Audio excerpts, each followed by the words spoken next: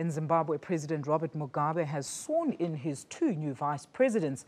This despite a challenge by the opposition in the Constitutional Court to stop the swearing in of Justice Minister Emmerson Munangagwa and former diplomat Phelekezela Mphoko as co-vice presidents. The National Constitutional Assembly Party argues that it is unconstitutional to appoint 2 vice presidents to replace one. This after Justice Minister was sacked. The second vice president's post has been vacant since the death of John Komo in 2013. Emmerson Munangagwa will double as Minister of Justice, Legal and Parliamentary Affairs. Mugabe also saw in 10 new ministers and deputies at his official residence in Harare. Now, to give us an update, we have with us on the line Shingai Nyoga. Shingai, very good afternoon to you. Now, this swearing in of a new vice president brings a big change to Zimbabwe's politics. How has the response been thus far? Well, there really was no, in terms of expectation, that anyone other than Emmerson Munangagwa would be vice president. He is confident that he will be loyal to Zimbabwe, he will be loyal to ZANU-PF, and has pledged as such that he won't deviate from the course of the resolution, as he's put it. So really a lot of people are saying that as vice president, both Phelekezela Mphoko and Emmerson Munangagwa really don't have a lot of room to leverage and put their stamp on the vice presidency. They will be very much expected to submit to President Robert Mugabe, to his principles, to his leadership style. And so as long as they are vice president, there will be very little departure or deviation from the course that ZANU-PF has taken so far under the leadership of President Robert Mugabe.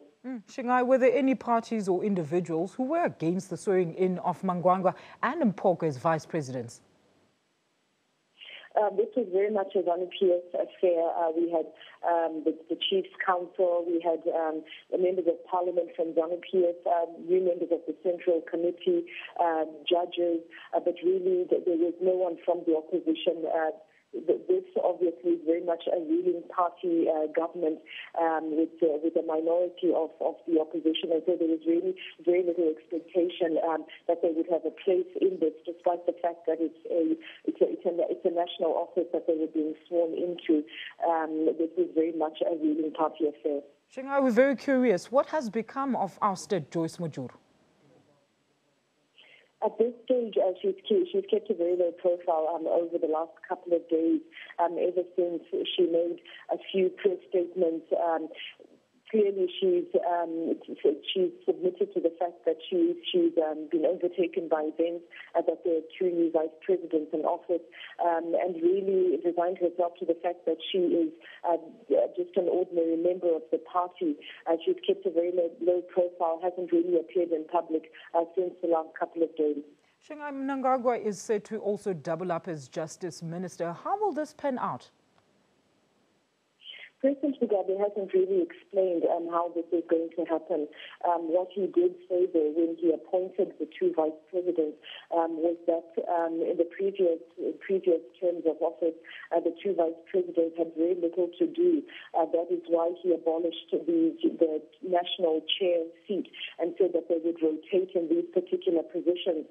But we really get the feeling on the ground here that the purge that has happened and the events that have happened over the last couple of days are not over, that we should still expect some more surprise announcements. The Minister of State Security has not been replaced, as well as the Women's Affairs post has not been replaced. So we're really expecting some other key announcements, other key reshufflings, maybe not in the next week, but in the new year. Shingai, thank you so much for that. That's Shingai Nyoga, SABC reporter in Harare, Zimbabwe, talking to us about the new cabinet at ZANU-PF.